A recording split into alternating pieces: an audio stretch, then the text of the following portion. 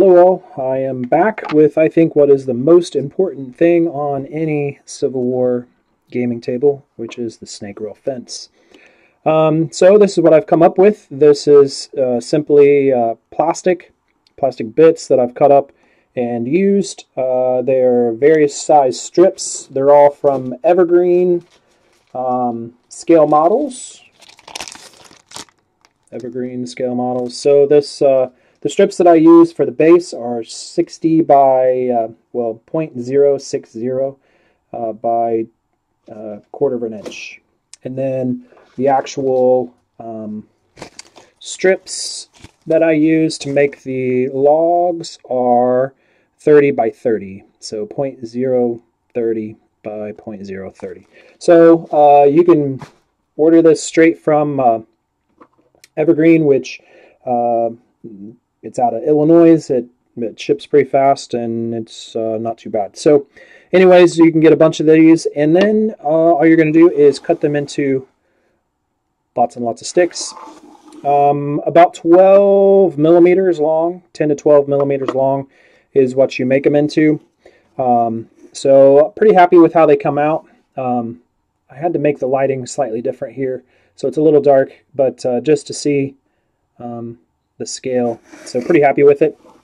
So the lighting allows me to give a little bit more contrast to the actual sticks. So what I've done is I've taken and I've laid out my base. I've had the good fortune of actually making one of these in life size, real person size.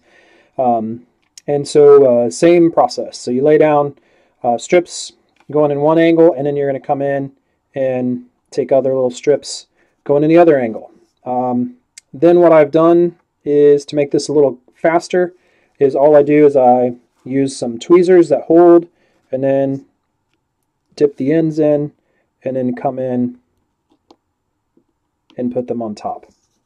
So that gets you the start of your fence. So I do this so that it actually builds up 4 high. I find that works pretty well with the miniatures, and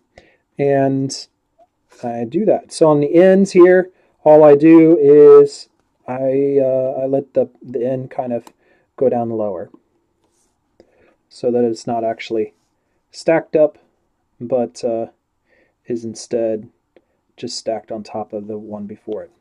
So all you do is you just spend some time doing this. So it takes a little bit of time, takes a little bit of effort, but I think the product is pretty good.